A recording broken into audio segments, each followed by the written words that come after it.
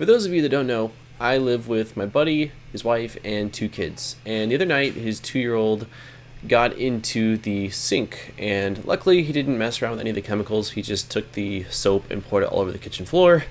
But we didn't want that to happen again. And so after going to the hardware store and not seeing something for their knob setup, I decided, hey, I could probably 3D print something, and this will be a good practical use of 3D printing. So I went ahead and checked out the knobs and the dimensions. I kind of had an idea in my head of what I wanted to do. So I got my calipers, measured the distance between the 2 knobs, and after that I set out to my 3D modeling software. Basically I was going to kind of zip tie the 3D print through some holes I made onto one side and then have it where it would just snap on and snap off of the other knob. I did a really quick, it was probably like a 10 to 15 minute model. I really should have spent more time on it. I was just working on a few other things and thought that I'd be able to just get it on my first try.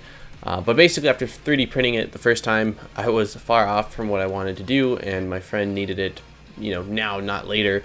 So I set off to Thingiverse, and luckily there are so many awesome models on Thingiverse, and somebody had modeled something that was a really cool design, and it looked perfect for the application that I needed. So I went ahead and printed it out on my monoprice mini at about 30 or 40% infill.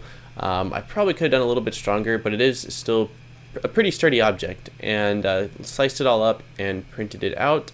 And 15 minutes later we had a knob or a locking mechanism on the cabinet that was definitely good enough to keep him out, and a deterrent, which is what we wanted. So I thought this would be a really cool idea to show you guys. I really enjoy showing practical applications of 3D printing because most people think that it's just for doodads and can you actually print useful things with a 3D printer, and this is one of those cases. So anyways, I thought I'd share it with you guys. Let me know what you think in the comments down below, and let me know what your favorite practical item that you've 3D printed is. I'm curious to see what other stuff you guys have printed that's not just a little doodad or something like that, but actually a useful tool.